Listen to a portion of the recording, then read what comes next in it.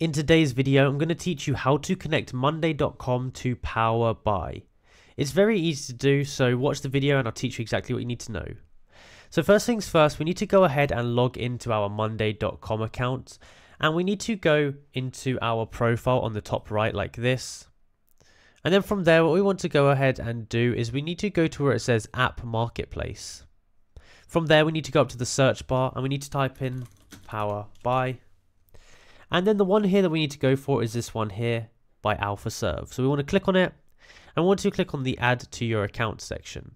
So now we have to configure it. Do we want to add it to all our workspaces or specific workspaces? I'm just going to leave it on all workspaces for now. We're going to click Install and it should take a second. And now it's going to ask where to add the app. So we can put main workspace and it's going to ask for what dashboard we want. Now I haven't got a dashboard set up, so I'd have to set one up for that to work. So I've set up a dashboard for myself now and I can go ahead and click the Add App button. So now it's going to add it in here, and what we can go ahead and do from here is we can go to where it says Connect Boards to get started. So we can pick the boards that we want to connect up, we can click Done, and it's going to take a second to load up. And that's going to ask us to authorize, so we're going to have to click the Authorize button here.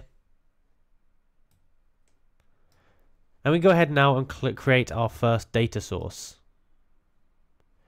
So we can select what we want in the data source. We can put a name, description, without filter, with filter, and all the different items here. And then we can click Save.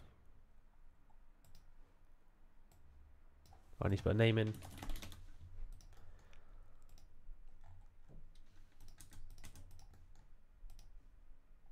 And you can see we've successfully created it here. And it's really as simple as that. So if you enjoyed the video and found it useful, be sure to like and subscribe, and also comment down below that it helped you out so other people can see the video and also get the same advice. Thank you for watching and I'll see you in the next one.